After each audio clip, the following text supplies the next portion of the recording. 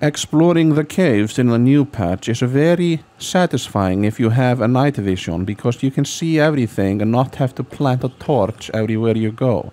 As you see in the video, I put no torches down, but I can see very well because I have night vision elixir.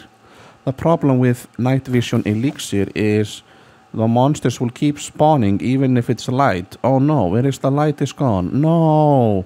If the light is gone, you will feel very not so safe anymore. You can no longer see good, so you drink another elixir.